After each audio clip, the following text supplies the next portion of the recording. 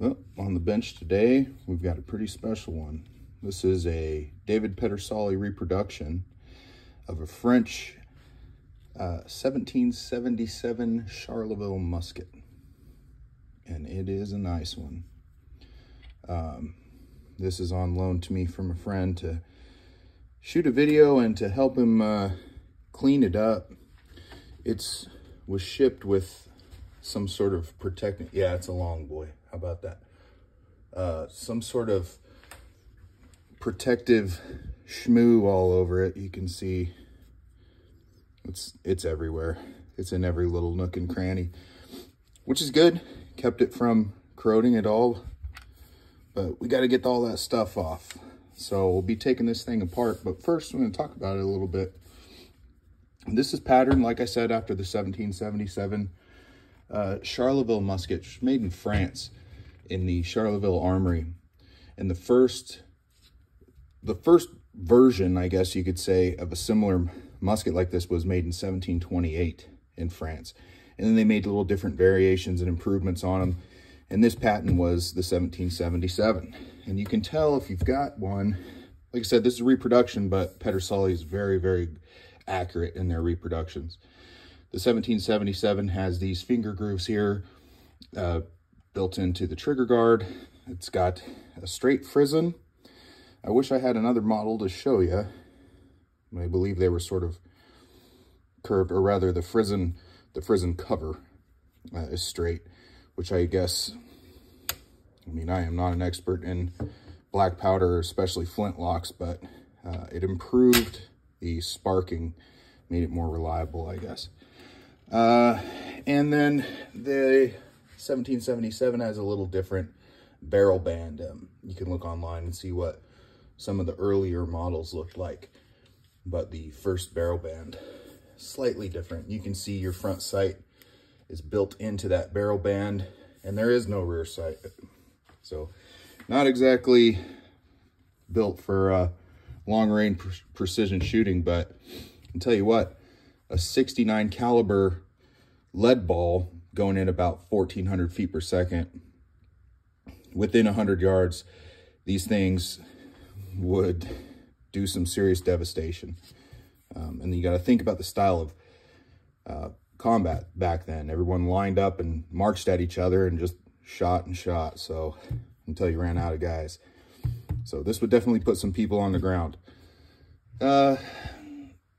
Oh, one more aspect of this. It's got this 17.7 has got this cheek piece. You can see it's kind of convexed for your cheek in the buttstock there. So that's one more feature of this one. So this model, would be called the year 9 of the 1777, and they saw service in the Napoleonic Wars and as well as the American Revolutionary War. So up until then, we were using what we had, we meaning Americans, what we had on hand, and there really was no standardization amongst most of the muskets that people were using, which is fine if you're out in the deer woods or shooting at squirrels, but it's not great on a battlefield. If something breaks, you have to have blacksmiths around to rebuild your parts. So we would capture brown besses from the British and use those when we could. The problem with the brown bess is that they use things like this, pins. The barrel and the stock were all held together with pins, and you lose one of these little guys in the field, you're never going to find it. Okay, so you take it apart to clean it, and you're pretty much out of luck. So the French, being no friends to the Brits at the time, sent us a bunch of 1777s, and they utilized this barrel band method to keep the barrel and the stock connected, so you could take it apart in the field and clean it much easier and not have to worry about losing those teeny tiny pins. Well, as many of them anyway. And so this kind of became the standard for the American infantry. It was also used by the Canadian militias in the War of 1812. And after that, we patterned our, if you have an 1816 Springfield musket, American musket, the U.S. Army Infantry standard issue, very similar to the 1777. I mean, we borrowed heavily in the design of that thing, and I guess if it ain't broke, don't fix it, was the credo there. But it's a pretty cool rifle. Well, that's not a rifle, is it? Because the barrel isn't rifled, it's smooth bore. Maybe we'll take the bore scope down and I can show you what that is. We'll take a look inside anyway. I'll probably need to clean it pretty in depth. But it's a sweet replica of a very important firearm in history. And it's just gorgeous. I thought at first maybe it was made of stainless, but it's not. I can put a magnet on it here to show you. All right, hangs on pretty strong. Also, these must be nickel plated, these bands. Pretty much everything on it is magnetic. So it's just steel left in bright. So you would need to really make sure you keep this thing oiled, which is probably why it's got this grease or what have you on it. And in fact, that might be what we do. I've got some Tetra gun grease. Maybe we'll grease all of these and then wipe it and leave a super thin layer on it rather than oil. But I mean, back then, what did you have? You had like tallow and bear grease, who knows what, whatever you could, chicken grease from your dinner, whatever you could get your hands on to keep your rifle oiled up and keep it from rusting. I keep saying rifle, forgive me. I know it's a musket, but oh, here's another interesting feature of the Pedersoli. It's got the Saint Etienne Armory stamps on the breech as well as on the lock plate, which is pretty cool touch. That's would have been historically accurate. That was one of the armories that made these pieces. Let's get into it. All right, we'll start with the front barrel band, and you can see we've got a, well, let's get our ramrod out of there first.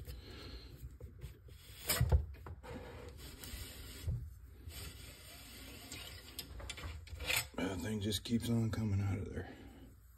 Yeah, 44.5-inch barrel, 60 inches overall. Just a monster. It's a 10-pound unit altogether. Anyway, you can see we've got a set screw here. It came from the factory kind of loose, but you know, just remember, always use the correct size screwdriver. Okay, make sure it fits all the way down in there. Use your hollow grinds, right? Common stuff. Now I made a little, you could use a brass punch. I would not use steel on this bright work and this nice wood. Just gonna mar stuff up. Everyone's seen these guys, these little, they sell them at every gun store. You can find them, they're super cheap. I took an old nastier than this one and just cut it down and made myself a little nylon punch. So I don't have to worry about messing any of this up. And we'll just a little tap, tap, tap-a-roo. Off she comes. Looks like we've got a little divot there. I've got that piece of wood somewhere when I first was checking this thing out. When the owner dropped it off with me, you can see that's what it should look like, and it's never been fired. That certainly doesn't look like it's ever been fired, so this might have just happened in manufacturing or something. But like I said, I've got that piece, so we'll see if we can get that reattached. And then moving down to the next barrel band, you can see that this one, rather than a set screw, let me readjust here.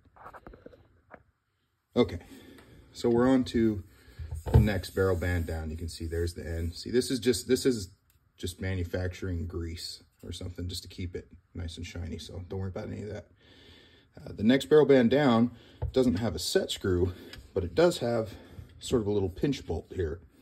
And this is your front of your sling swivel. And so we'll just loosen that up. That should loosen the band and be nice and easy to take off. Oh, we need to change screwdriver size.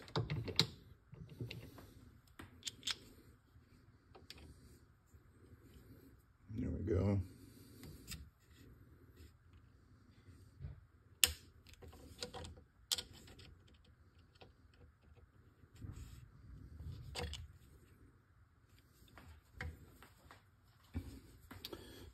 got the right size. Let's move this thing around. Boy, this is an awkward piece. I got a decent sized bench, but with a reloading press mounted to it on one side and a vise on the other, a 5-foot long rifle. Just trying to make sure I don't ding it up on anything. Okay, and that came loose like we figured. And just very gently work it off. You can see how this is these are much easier pieces to maintain than those pins like we were talking about. You got to do your field stripping. Back then, with everything being left in the bright, I don't know if the ones back then were blued, but all the examples I can find have such heavy patina on them that I don't know if they came in the bright. Do a little more research. Now this one, we've got a spring holding this band in place. All right, so we'll just depress that. And out she comes, nice and easy.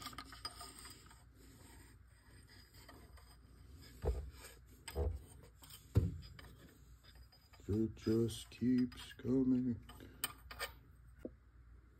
All right, that's better. I think there's going to be a lot of camera adjusting going on. I just want to, I know I harp on using the right screwdriver a lot. You know, these screws are all perfect. This thing's never been apart probably since it was manufactured. So if you're a gunsmith or just someone doing this yourself, you want to do everything you can to keep it looking nice. Why not, right? Even if it's just your bang around hunting rifle. Take care of it. Use the right tool. Screwdrivers are cheap, relatively, as far as tools go. All right, breech bolt. Now, our barrel should come right out. Just like that. You can see the Pedersoli markings. 17.5 millimeter, that's 69 caliber. And the Etienne, St. Etienne armory stamp. Very cool. So there's your flash hole there. If you're not familiar with flintlocks, that, well, we'll talk about that later. But anyway, barrel's out. So we'll give this a good clean, and I'll break out the bore scope. So I was just setting up to do the the bore scope on this thing. I want to give some perspective of what a 69 caliber, just how big this actually is. There's a 22 long rifle. The whole thing could almost fit sideways into it. Here's what most of us would consider a monster. That's a 45-70 with a 405 grain projectile. There's plenty of room in the bore for that thing. You could put stuff the whole round in there. And then how about this? 12 gauge shotgun shell slug. Almost fits down the bore, but that slug would drop right in there. 69 caliber, monster. Imagine getting hit with a lead ball that big around as your finger, almost a thumb. Okay, here we go. Into the bore. Oh, this thing looks, this is unfired, pristine. We're just, I'm gonna make my way through here until it's still got the machine marks from brand new. Well, the point we were looking at, you can see smooth bore, right? There's no riflings.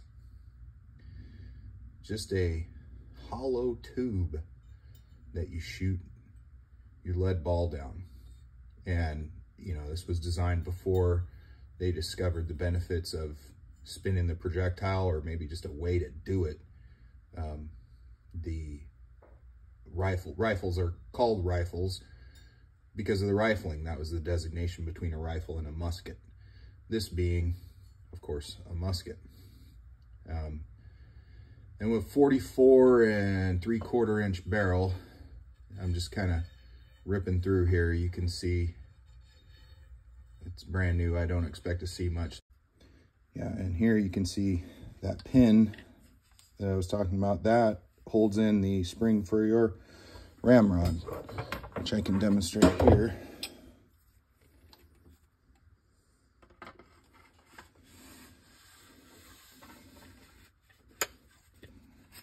See how that goes? It keeps the ramrod from falling out. Of course, it would be held also in place by the barrel bands around it. We can drive that pin out, but I really don't see any reason to. I think I'll just leave it alone. There's nothing nasty going on inside of there. It looks brand new. So, yeah, we'll just leave that be. Now, as far as the barrel band spring, it looks to be pinned here. I think I actually do want to drive this one out. Just, we'll see. Oh yeah, piece of cake. All right. Well, one thing I can tell you that I do not like about this is that I've already used 3 different widths. A lot of times when I say size, I'm talking about the width of the blade of the screwdriver.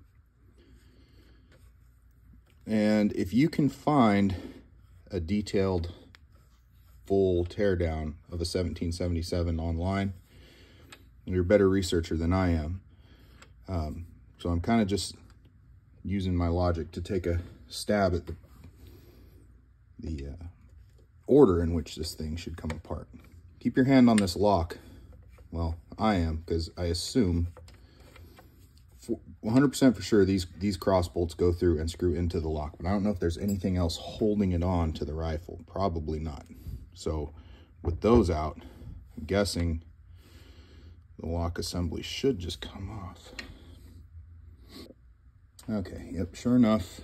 So just gently, you're gonna have to gently tap this thing out. Do not go crazy, because when you do, you can tear out, you can see how the lock plate is coming out of the stock, right? If you go crazy and start prying or hammering this thing out, you'll tear out these beautiful cuts here, right? This inletting is very well done. We do not want to tear out the grain. All right, I'm hanging up on something here. There we go. Cool. All right, well, we'll get this taken apart and cleaned up as well, but let's focus on the task at hand.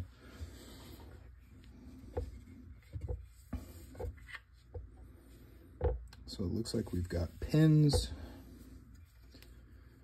Boy, how am I gonna get that out? I'll tell you how. With an authentic French 18th century picking device, that's how. Maybe.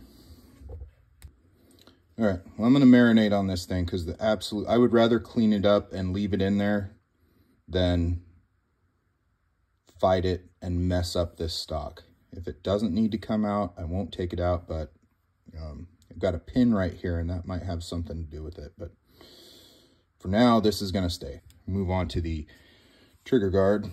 Let's see, get a good angle on this for you. Once again, we've got a different size screw head. That's fine. No big deal. I don't think you would probably need to get into this in the field, but I would think if you were a Frenchman and Emperor Bonaparte's infantry, or fighting for your independence as a free American, you would not want to have to carry 4 different size screwdrivers on the battlefield.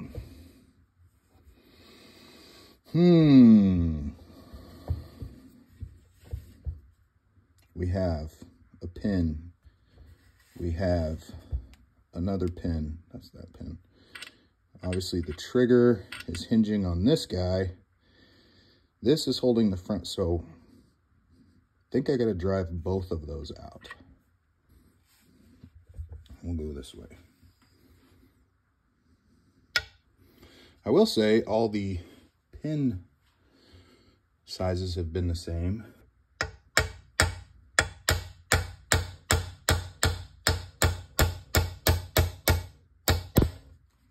Let's see what's going on the other side before we get too carried away. Oh yeah, she's coming out just fine. No tear out. This is all part, you know, left a little rough because you can't see any of that anyway. So, all right, we'll just keep on driving.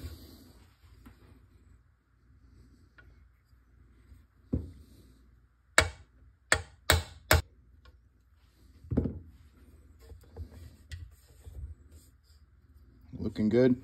What I'm checking for is I want to make sure that this pin, which it's, if you can see, it's kind of convexed, yeah, domed. So it should push theoretically, but if it catches against any of these edges, and this is for all pins when you're driving them through wood or what have you, if it were to catch one of those, you can tear that grain out, and that sucks. Again, it would be hidden behind the lock, but we don't want to do any damage to this thing, right? Gunsmith's first do no harm. Is that same as doctors?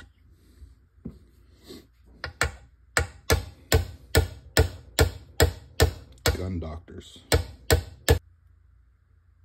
All right, well, problem now is I'm running out of punch.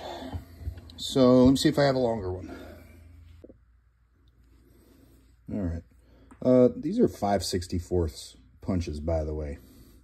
And while I don't have a longer standard punch, I do have a slightly longer roll pin punch. So it shouldn't be a problem. Our little nub will be fine. This is hardened steel. We're not hitting it very hard. So another couple tappies. Hey, there we go. One pin expertly removed.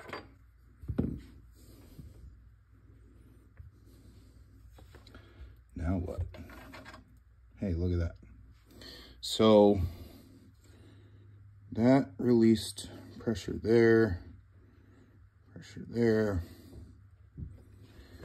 I think this is just holding the trigger in, but we can't be positive.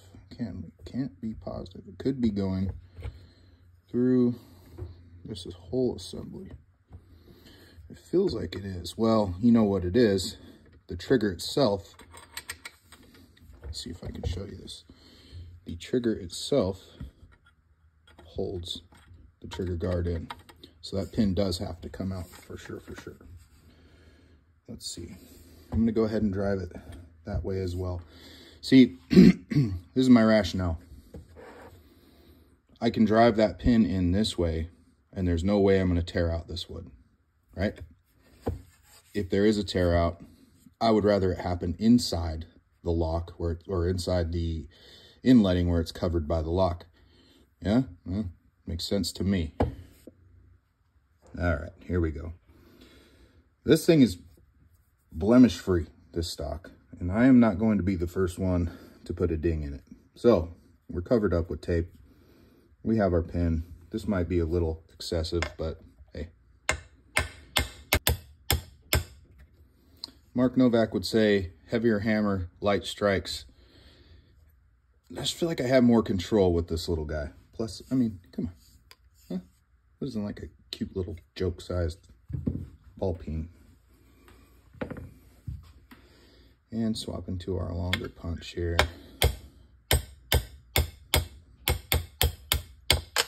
There we go. There we go.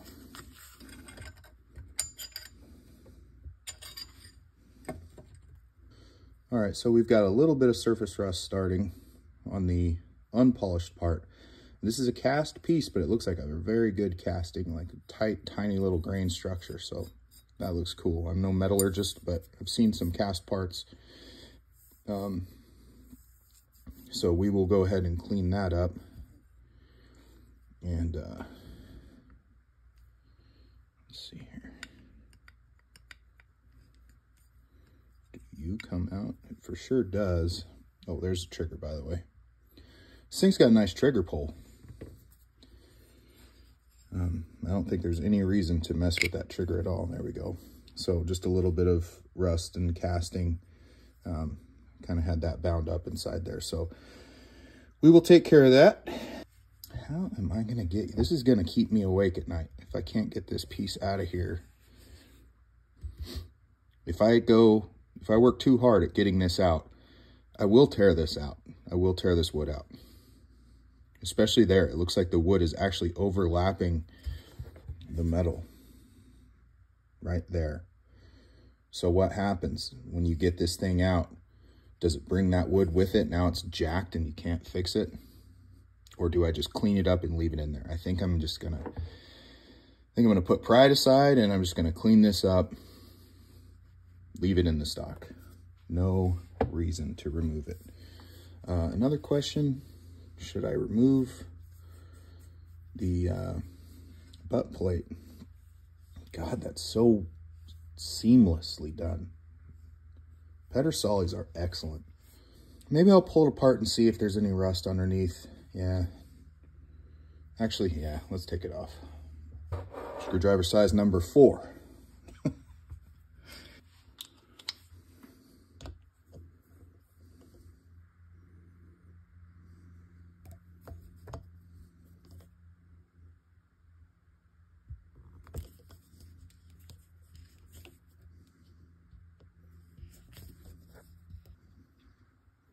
I've had comments on some of these videos. Do you feel the need to talk the whole entire time?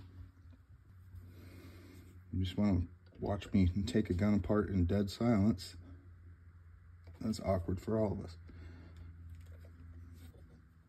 I see a lot of people doing ASMR gun videos. Hey man, more power to you. Ah, look at that. So, yeah, good thing we got that apart, which makes me want to take that side plate off even more, but whatever. So this little spot rust under here, we will get that cleaned up as well. So there's the natural color of this wood. Pretty dark still. Just beautiful wood.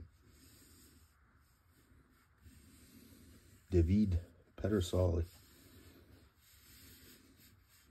These guys are definitely masters at what they do. All right, so this is our little piece that was broken off of the stock. You can see right there. And it's obvious that that happened because the barrel band has a set screw, holds it in place, and it's a sharp little guy. So my question is, how do I fix this without it just happening again? So I think the best bet, we're going to use some Pro Bed, right? This is for bedding a rifle into a stock, and it'll be brown. It won't be so obvious, and it's pretty tough. So we'll get that in there, and I'll mix up just a teeny little bit, get it in, hold it in place with some tape or a rubber band or something. All right, I got a little resin mixed up here. You can see I've just put way more than we need. We're gonna have some squeeze out. No big deal. This is a well-oiled stock, so it shouldn't stick to it, long as we clean up the excess. All right, now this teeny tiny little piece.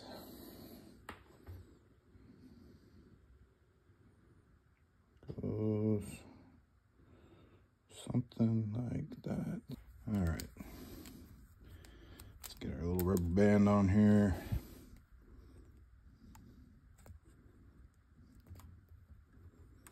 I think that's about as good as we're gonna get as far as clamping goes. Of course, it's right on the edge and it wants to come off.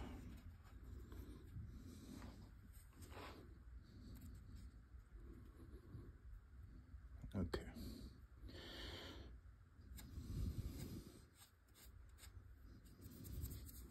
All right, let me just let that cure. All right, well, I got all the bright work cleaned up. And on the back sides, there was a little spot, right? I mean, it was nothing. It's not even pitting. I think this replica, I believe, was early 2000s. There's this, the butt plate was the worst. It all just came right off. I used some regular Hoppy solvent. And on the parts that can't be seen, I used some 4/0 steel wool. Don't use that on the parts of the bright work that can be seen. I like these with some like generic 3M Scotch-Brite pad knockoff, but the white ones are super, they're still abrasive. They're good for polishing, but they won't take off finish. So I wanted to show you that. And then I still have to do the barrel. You can see kind of what I'm talking about here. It's some kind of slime, some sort of grease compound. It just wipes right off. So with a little bit of solvent, it comes right off. And then I did find the worst of the rust, funny enough, happened to be, where'd it go? Right there.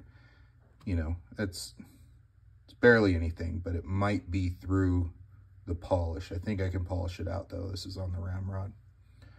For whatever reason, you know, that could just be one spot that didn't get any protectant on it, but it's pretty much all the way around and it's just right there. So we'll get that taken care of, no big deal, and have it looking good as new. All right, so we got that rust off of there. It's all shined up, looking good. You can, it's hard to see on the camera, but there's some scratches that run, you can kind of see it there. These linear scratches that run the length of the guide rod, you're not going to be able to do anything about that. It just, that is part, I mean, it's part and parcel using the weapon. It as you slide the guide rod, or I mean the ramrod, in and out of the barrel bands where it's held into place, and down here where the spring is clasping onto it, it's just gonna scratch. It's no big deal. They're not deep, and it's I happen to know the guy that bought this thing, bought it to use it, so no big deal.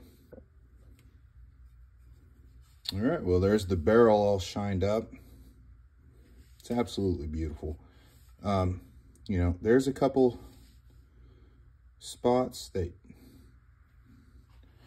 are scuffed up. Down here, you can really see it. That's where the barrel band makes contact. It's just cost of doing business. You are not going to get it. That's just nasty from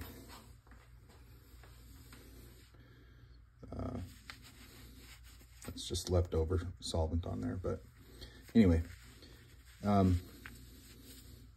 you know, you can't really do anything. There's no point to, because the barrel band is in contact with that anyway. Just if you're taking it off and putting it on, just be careful. You don't want to scratch the top part, you know, visible parts of it that aren't covered by the band. David Pedersoli right there. Wow, cool. Anyway, I think we are good to just start tearing this apart. We'll start here with the flintlock. We'll remove that piece. This all needs cleaned, so it's all got to come apart. And there's just no two ways about it. We got another flat spring over here. So let's see, we'll start on this side. No, we'll start here with the main spring. You can see I'm just going to use a regular old shop towel and my little vice grips to give this thing, I'll have to loosen it up a touch.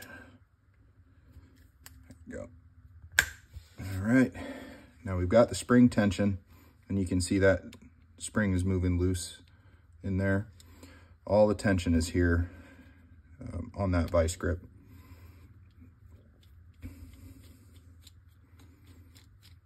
So now we can fully remove spring, our main spring.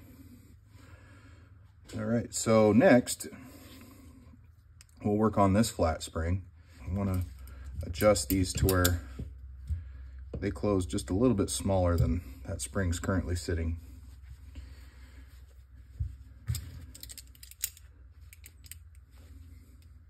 Right about there. Of course, oh, see, it popped off. So get it where you want it. I didn't leave myself room to get to the screw. So get it where you want it, pinch it, then we can get in there with the screwdriver.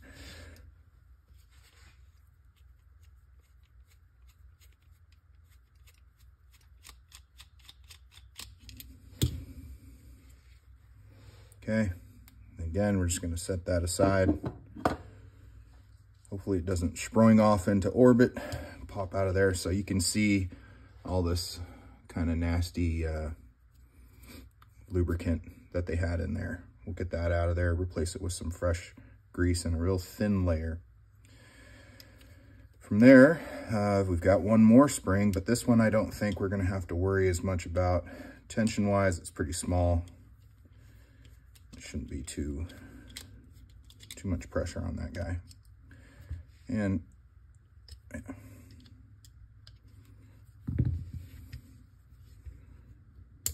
comes right out.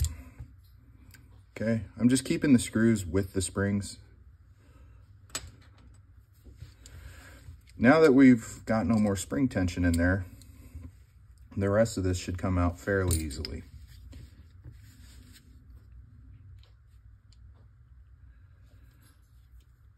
They did not scrimp on the assembly loop when they put this thing together. And in all honesty, you could probably have run it just how it was, but it's such a pretty piece that, you know, the owner and I both figured, let's take this thing apart and get it looking good. Grease doesn't necessarily go bad. I mean, it kind of goes bad, but if this thing was put together 20 years ago, that's a lot of sitting around collecting dust. You will notice, like, if you've ever seen like a bicycle or motorcycle chain, or I don't know, just any, your gun itself, anytime you lubricate it, it's kind of a twofold, or let's say it's a sort of a double-edged sword, right? You are lubricating and protecting, but oil and grease tends to collect dirt and grime, right? Dirt and dust will sit and stick to it. So over the years, all the little dust and everything that seems to just somehow miraculously find its way into the tightest places, it builds up and you end up with situations like this. And the last but not least is the hammer itself. And I'm afraid I'm going to have to use this screwdriver. Again, it's the proper width, or thickness, we'll say. Hey, that's a little better. But I'd like to have one that's the full width of the slot, but, you know, I don't have a 1/2-inch wide screwdriver. Okay. All right, so we're going to leave the hammer on the lock plate with a tumbler in it because you can see the way that the hammer is attached. The lock plate, or the tumbler is driven into the hammer. And most likely, the way they did this, it's in there tight. And most likely the way they did this is that they probably heated the hammer and, you know, threw the tumbler into a freezer or something like that. When you do that, the cold part will shrink by a couple hundreds of thousands, right? And the hot part will expand by a couple hundreds of thousands. It opens up the hole and shrinks down the penetrating part. This, if you've ever done bearings in the bottom end of a dirt bike or something like that, this is a trick they use to get a bearing to slide into a bearing race, into the housing. So once it's in there and the temperatures stabilize or normalize, it's in there pinching tight. So we could probably drive this thing out, but I would have to use some heat, and I do not want to do that. Looking down inside of here with a flashlight, it looks like there's really no corrosion or anything in there to speak of. So let's see if you can see that. hard to see. Trust me. So I'll just clean up the plate and we'll clean up all these parts here and we'll put it all back together. All right, well, let's put our lock back together. I'm gonna start with the frizzen. You can see how that fits in there. And then the shortest screw. There's a few different screws, and I kind of had to go back and look at my own video of taking it apart to see, make sure I was doing it right, putting it back together. Also, I'm not going to tighten everything up till it's all together. But all these screws are just a little bit different lengths. I think they did that on purpose because all the screws should fit flush with the lock plate, all the ones that are coming from inside out anyway. And that makes it pretty obvious to know if you're using the wrong one. So it's a pretty clever design, and I'm sure that that is part of the original design. And again, I'm not going to torque everything down until I get it all more or less put together. So there's our frizzen and frizzen cap cover in place. You can see what I mean. All these screws are gonna sit like that. It just looks clean. You know, it's pretty obvious to tell if you've got the wrong one in. Let's see, we'll move on to the sear and bridle. You can see these two separate pieces. You've got your screws here. Here, I'll just show you. Right, the shorter one goes to the front of the bridle. And this hole goes over your tumbler. This piece sticking out of your tumbler here. Pops right on like that. Then we'll get the first screw started. And then sear in there. You can see where the sear should fit into the bridle. The screw goes in there. Hang on.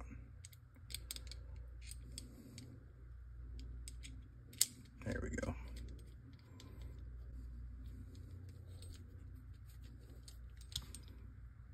Once again, we'll just snug them up.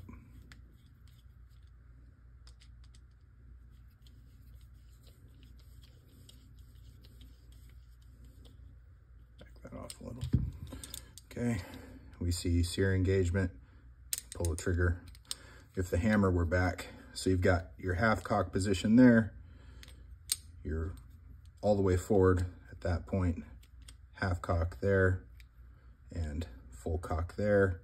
And if I put pressure on the hammer, our trigger will push up and release it. It's pretty simple, but pretty ingenious. Next, so we're gonna want to put our spring, get up a little higher there. Actually, before I do this, let me show you. There's this little tab sticking out right there. And that is gonna go into this slot, you see? So like I said, we put the tab into the little slot here.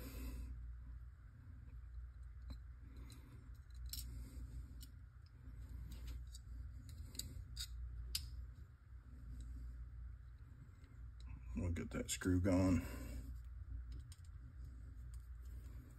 It's tough to do without covering up for the camera. There you go.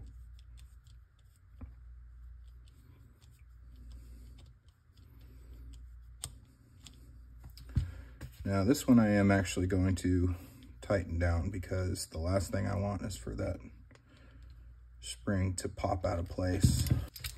And that's our trigger spring, keeps it in place.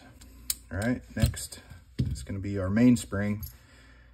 Same thing, just a little bit more difficult. The best way to do that is to get your hammer in the fully forward position, and gives you the most space to work with. The end of your spring needs to go on top of your tumbler,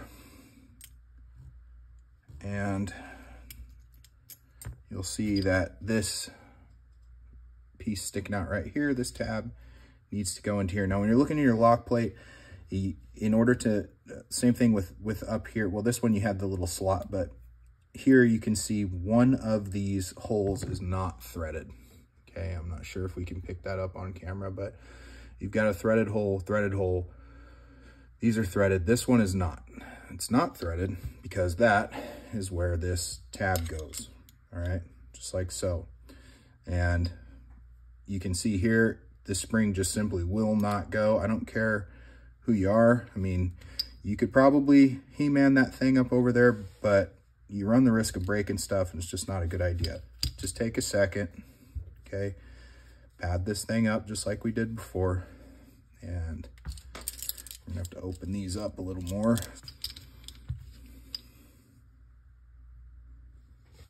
Okay, now we've got that spring pinched flat. Put it right in there. Let's just go ahead and get that screw.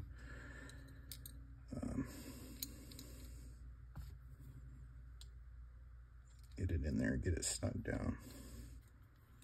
Don't get in a hurry. I'm talking to myself as much as I am anyone who's maybe watching. I've definitely gotten in a hurry and gotten frustrated more times than I care to admit. And I've broken some parts. Thankfully, only on my own guns. So, all right, let's check here. We've got half cock, full cock, and then we can release our trigger. Cool. So you want to get those aligned just right, and then we will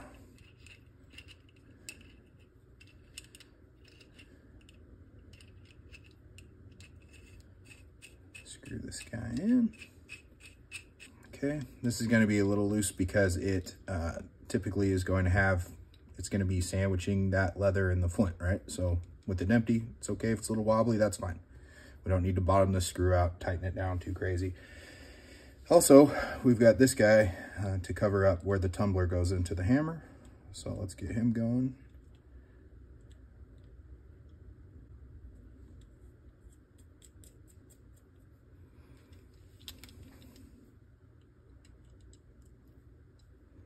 And I'm going to use the right size bit. We don't need to reef on it, just a good little torque. Okay, now we can go through.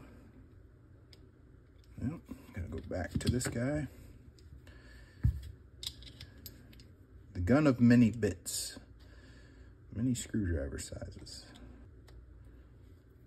We're gonna go ahead. Now you don't want to torque this down too hard, because if you over torque it, just like this, you can't get your frizzen opened up, right? This acts like a pinch bolt.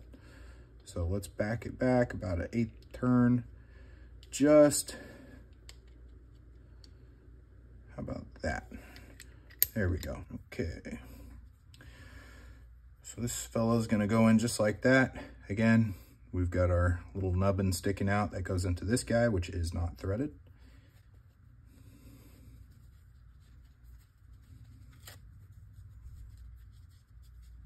Our little impromptu soft jaws. And let's pinch this spring down. This one doesn't take much. That goes like so. And then this is going to be that. I've had this musket for 2 months now, probably more, maybe. I can't even remember. It's been sitting up in my closet. And I've been dragging my feet on starting this project because it's such a nice piece. And, you know, I say it all the time, I'm not a gunsmith, I'm just a dude. I'm an amateur gunsmith, let's say that, right? I do work on my own guns, and I do work on guns for friends. But I don't get paid to do it. I'm not an actual professional. And so, even though I like to think I'm decent at it. I just doubt myself sometimes. I don't want to be the one to mess up this beautiful piece. I mean, look at it. It's a work of art. But at some point, you just gotta jump in and go for it, right? Yeah. Seems to be on there. All right, well, we're ready to put the trigger guard back on. So if you remember, this goes here. All right, and you have a screw in the back that holds that on. The other part is actually held on by this trigger, which has the slightly longer of the two pins. So this guy right here. I want to line that up. It's going to be hard for you to see in the camera, but we're lining up this hole in the trigger with this hole that goes through the stock. Okay, it's in, and let me tell you, in the end, it was much easier driving the pin through this side. I was super worried about damaging the wood, but you know, I actually got the pin started on this side and then turned the musket upside down, got this pin into the hole here, right? Until it was holding, it was going through the hole in the trigger. And then held that in place and just tapped it through until it pushed the punch out. I'm sure a real gunsmith is going, yeah, duh, that's how it's done. Well, you know, just gotta figure stuff out sometimes.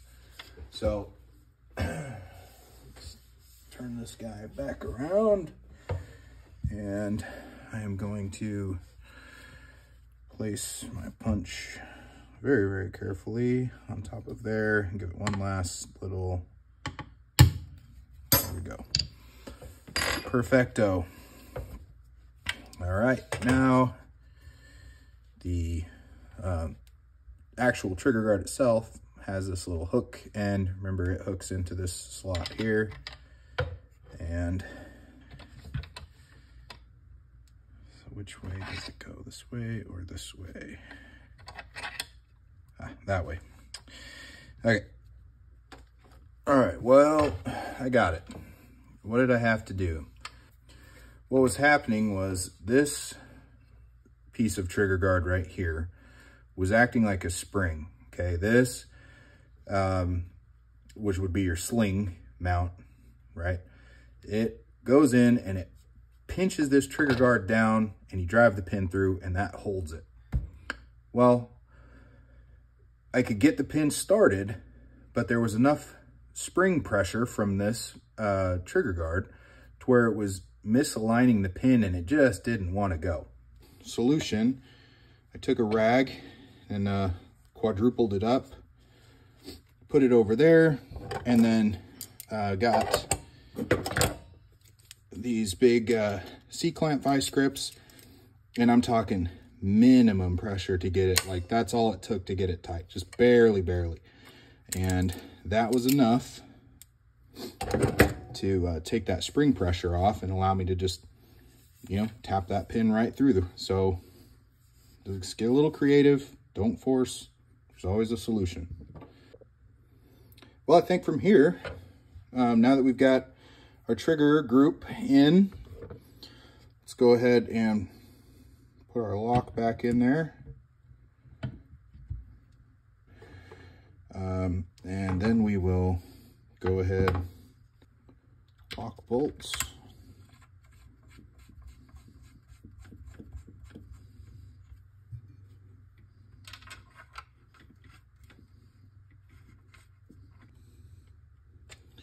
Okay. We do not need to reef these down.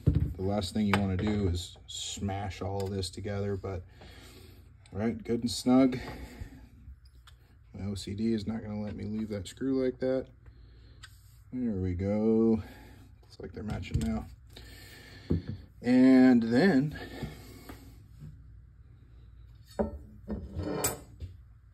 the business the business end goes in. Such an incredibly awkwardly long barrel. I think I want the paratrooper version of the 1777. This guy.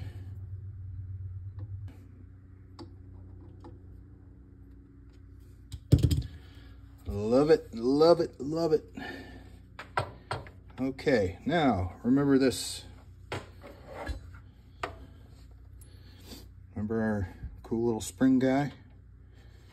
Put him in there. And then our first barrel band goes on.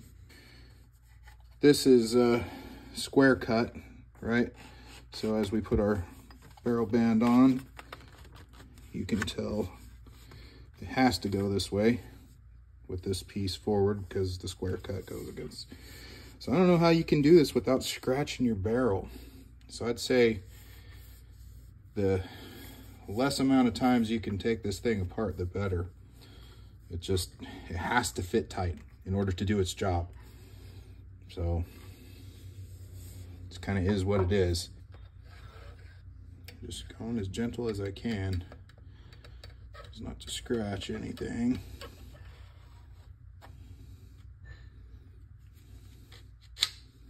Okay. Let's cinch him down. Is that the right screwdriver? Sure is. Okay. And last but not least, so this is, remember our repair job we did here. I am going to leave this up to the owner, how tight he wants to snug this down. I would recommend going pretty easy on it.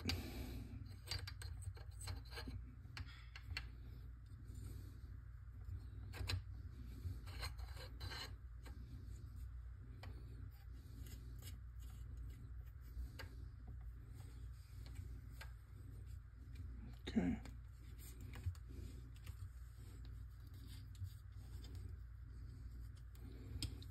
Again, use the right screwdriver. I'm just gonna barely snug that up. Just enough to keep the band from coming off. And he tells me he's got a bayonet for this thing, which, as I recall, is like close to 3 foot long, which would put this thing overall 8 feet long. So that's kind of insane. Oh, let's not forget the butt cap. Gotta have that. Here, back you out a little. There we go. We need the big screwdriver here. So that guy, yep.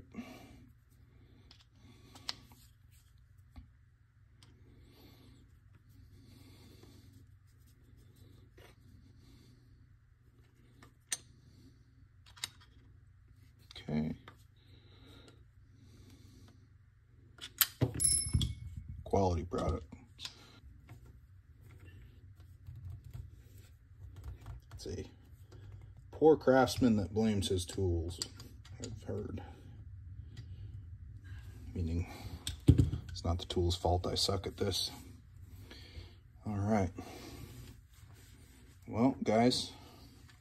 Oh, let's not forget to tighten this down.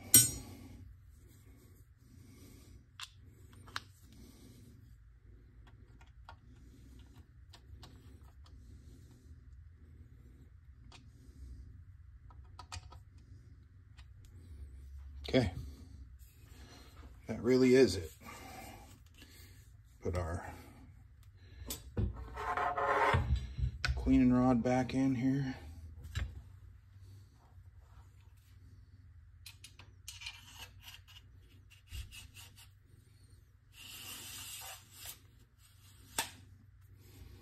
And that is all she wrote. All right, guys, and that's it. One detailed strip, inspect and clean, lubed and reassembled 1777 French Charleville pattern musket. Pretty cool if you ask me. Thanks for watching.